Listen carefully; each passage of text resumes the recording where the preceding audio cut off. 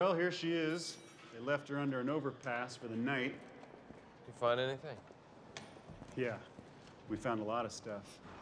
From bodily fluid and hair samples, we determined that a bunch of old homeless dudes had an orgy in the car. Oh, God.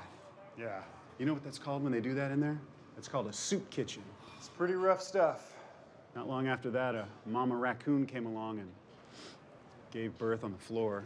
What about fingerprints? You find any fingerprints? Nope. Couldn't get a one. Found a cell phone. Yeah, that's mine. Any signs of a struggle or spent shells? No, believe me, everybody that was in on this orgy was more than willing. In fact, they even left you a note here. Thanks for the F-Shack. Love Dirty Mike and the boys. Here's something we found. We found about a dozen unscratched lottery tickets. No fingerprints or nothing. You can check that out. Yeah, it's a real shame. You know, I got myself a Prius. It's a hell of a machine. It's my first brand new car.